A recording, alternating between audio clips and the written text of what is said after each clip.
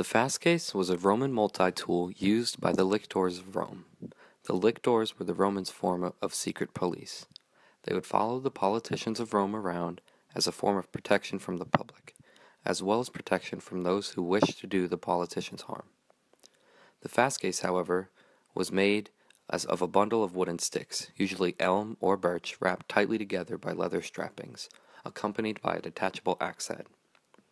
The sticks would be around the length of 5 feet long, and would be held over the shoulders of the lictors as they made their way throughout the city. The fasces was not commonly used as a weapon by the legionaries of the Roman army.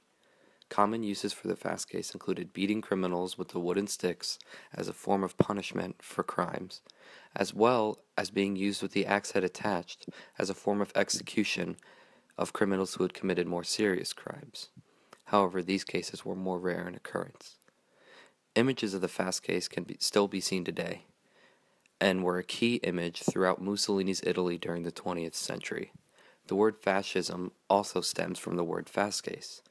Although some may see the fasces and think that it was just another type of weapon in Rome, it played a key part in Roman government and can still be seen today in our own House of Congress.